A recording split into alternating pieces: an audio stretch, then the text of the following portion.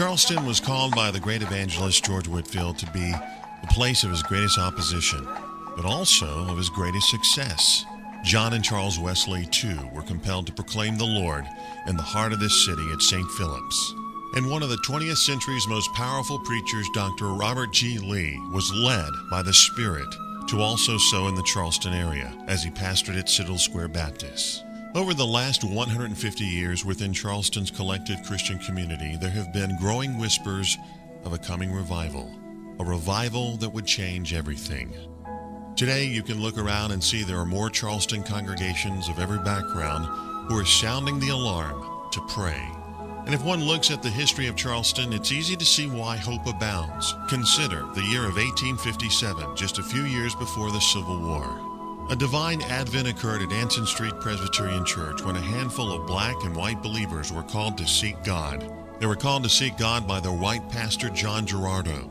Before the Civil War, it was commonplace for blacks and whites, because of the yoke of slavery, to attend services together. That summer, the preaching services were put on hold, and they began a prayer meeting, petitioning God to send a spiritual awakening while waiting for the outpouring of the Holy Spirit. For months, they intensely and patiently sought the Lord. And then one evening, it happened.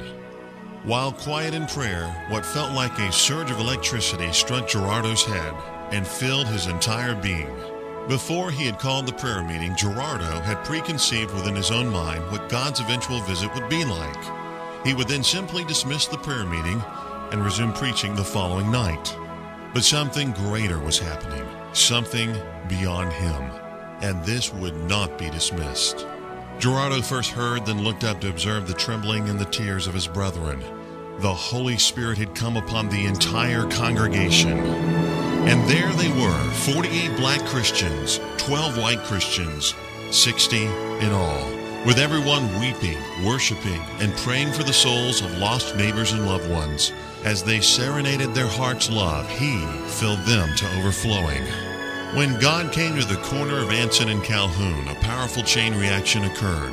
For the next 8 weeks, the Lord visited Charleston as thousands from across the city from every background were saved. Congregations from every background grew.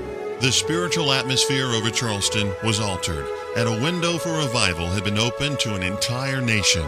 Revival historian Edwin Orr cites the great impact of this event, which preceded another very important event in New York City.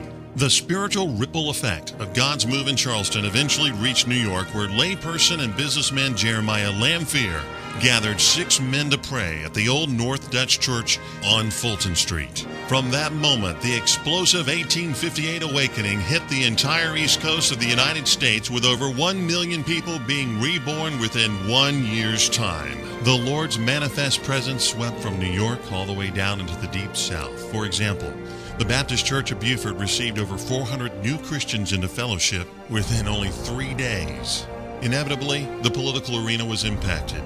Overnight, the abolitionist movement took off, and political tensions over states' rights erupted. Beneath that surface issue was the true heart of the tension, the value of a person. Those 48 black slaves, unknown to the rest of the world, were seeking liberty himself.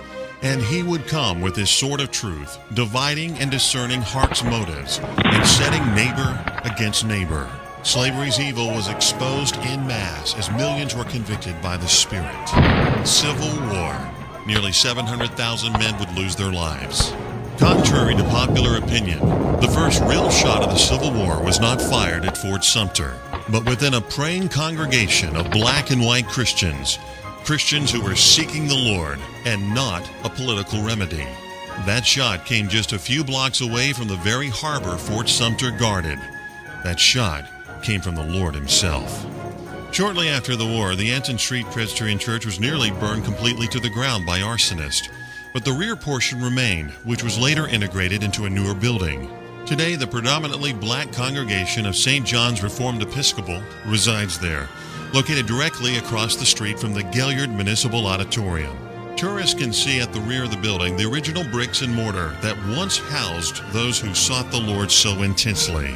In April 1859, the black slaves of Anson Street Presbyterian moved into a new building at the intersection of Meeting and Calhoun Streets.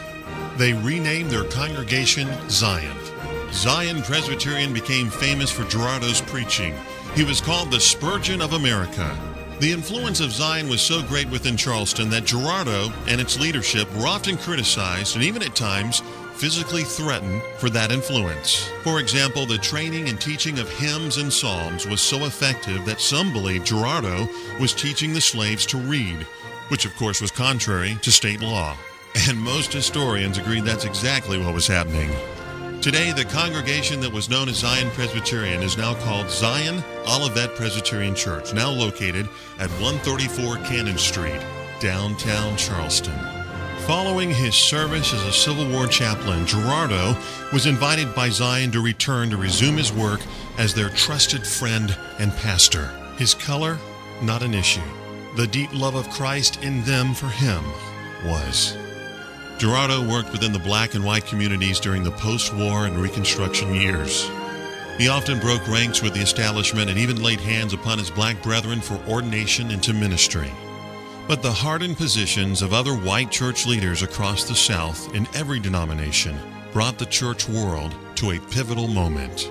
Alone in his dissent, Gerardo could not prevent his own denomination, like the rest, from segregating black and white Christians from each other into separate congregations. The spirit who had visited Anson Street had now been ignored and forgotten. The heart of God grieved. But history serves as a witness as well as the voice of the one who spoke not very long ago at the corner of Anson and Calhoun Streets. For he is still speaking today.